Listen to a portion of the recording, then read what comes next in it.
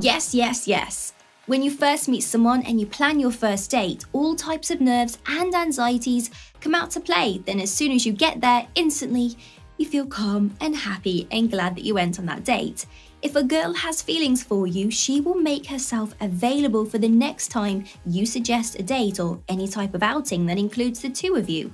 So if she says yes to anything and everything that you suggest, this is a clear sign that she is interested and wants to spend as much time as she can with you because, well, she's got the feelings for you. She may even drop some hints that she is available by saying things, "I'm so bored today and I have no idea what I should do on my day off." Now, look out for this one because it might also be her highlighting the fact that you've not arranged a date or asked to see her within a certain period.